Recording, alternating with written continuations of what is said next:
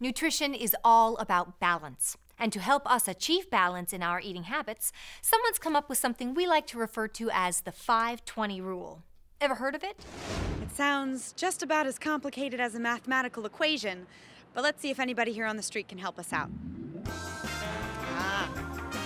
Excuse me, sir. What's the 5-20 rule? I don't know what the 5-20 rule is, actually. I've never heard of it. Sounds like a tax code thing. The 5-20 rule. Exactly. Any ideas, Sam? Yeah.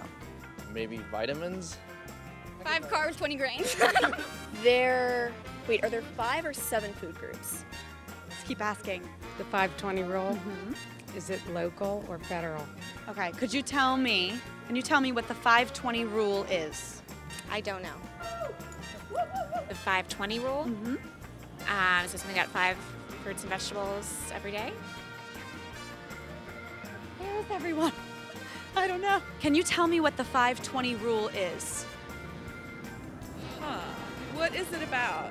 It has something to do with nutrition. Does anything come to mind? The 5-20. I have no idea. I mean, I think I've heard of it, but... We're still confused here. It's very complicated. We need some help.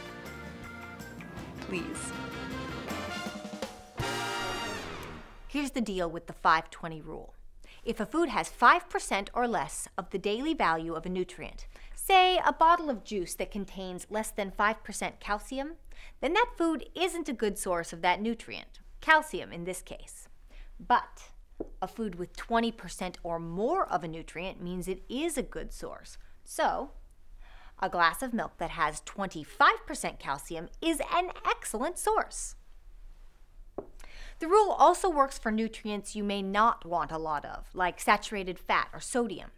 With those nutrients, try to stick to the servings closer to 5%, not 20%.